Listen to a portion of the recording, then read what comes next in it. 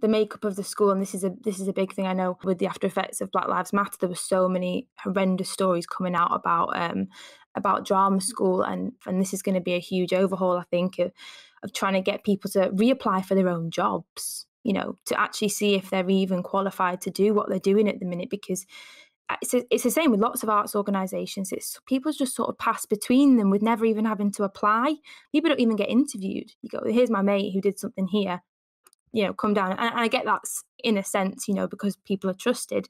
But in a university setup, people need to apply for them to see if they're, you know, rightly qualified to do the job that they're doing. And I think the same people have been teaching in these institutions for the last 50 years without ever having to sort of, you know, do a training day or even prove that they should be there.